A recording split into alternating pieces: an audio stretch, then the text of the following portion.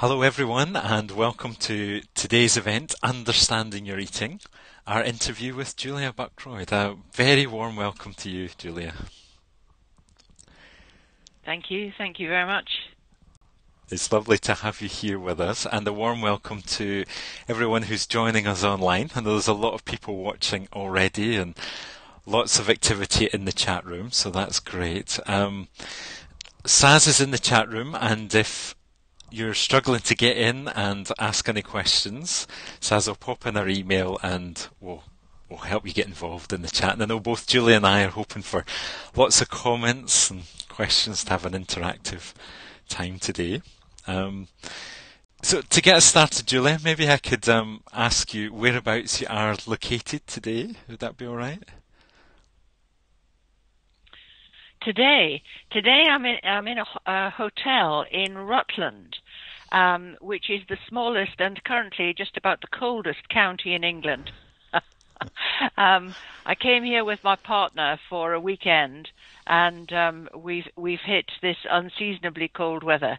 So I'm sitting in the conference room of the hotel, all on my own, just me and my laptop, waiting to hear from all of you.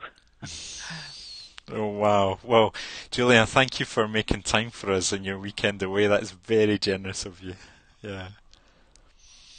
And My pleasure. And of course, they're just heating up the conference room. It's not used at the weekend, so you're just warming up over there, I guess. That's right. Fortunately, we've got a very efficient heating system, so it's very quickly got quite livable. Oh, that's a relief. I'm glad to hear it, yeah. So, thanks for giving us a sense of where you are. That's nice. And your temperature, of course. Could I ask you a little bit about your professional journey, Julia? Just to give us a sense of you, yes, please. Of course. Mm-hmm. Yes. I trained, first of all, as an academic historian. And I became a specialist in 17th century Scottish history and wrote a couple of books and a number of articles and had that sort of beginnings of an academic career as a historian. And the last thing I did was that I had a research fellowship in Oxford. Which was, as you can imagine, extremely pleasant.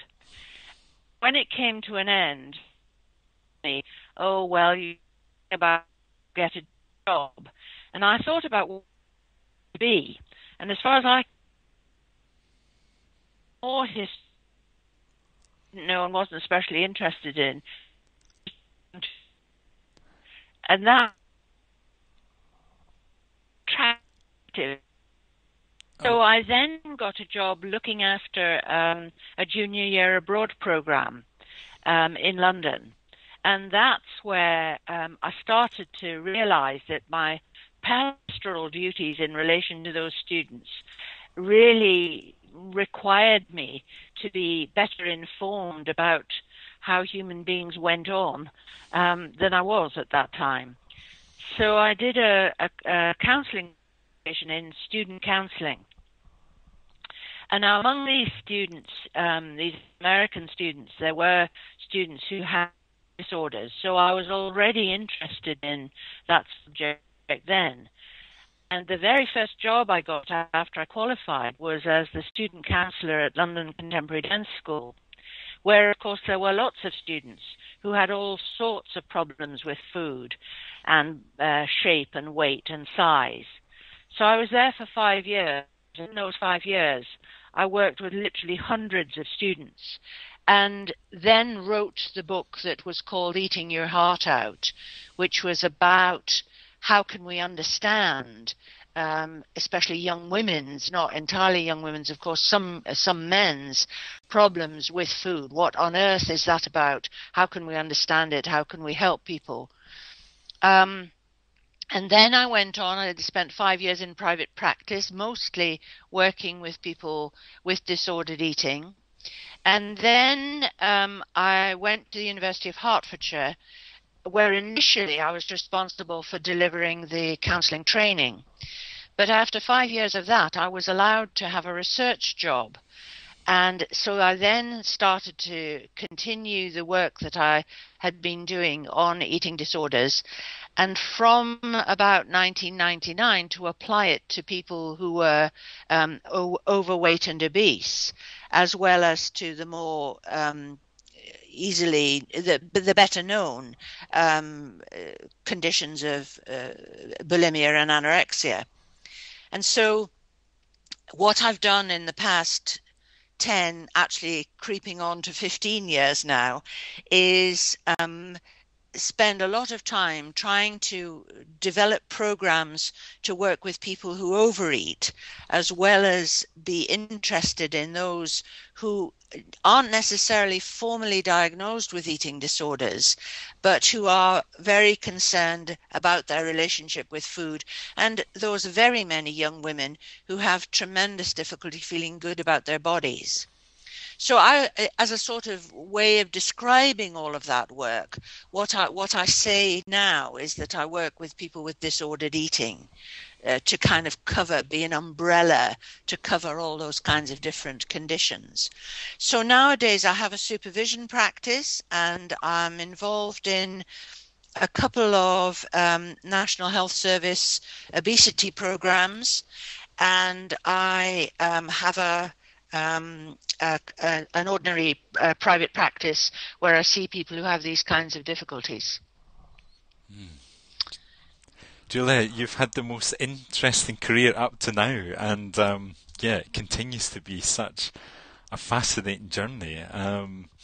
It just sounds so interesting, all the different places you've been and how that's informed your work. And in fact, we've got a question in the chat room already. We usually say a little bit more, but I wanted to put this to you because you've just said something about it. Do you make a distinction between eating disorder and disordered eating? So I guess you've already commented a little bit about. No, not really.